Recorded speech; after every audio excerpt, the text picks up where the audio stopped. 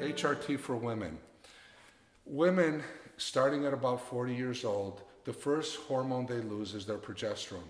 A woman needs progesterone so she can sleep at night, so she can be calm during the day, so she can use fat for energy. It also is cancer preventative for breast, uterine, and cervical cancers.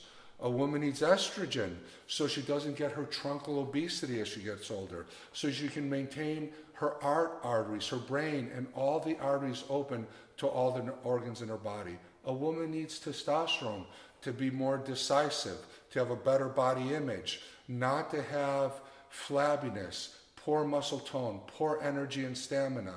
So a woman needs to have the hormones she had when she was in her 20s and she was able to raise her children, feed her husband and children, go to work, and get up every day, day in and day out, and for years continue that cycle without running herself ragged. Thank you.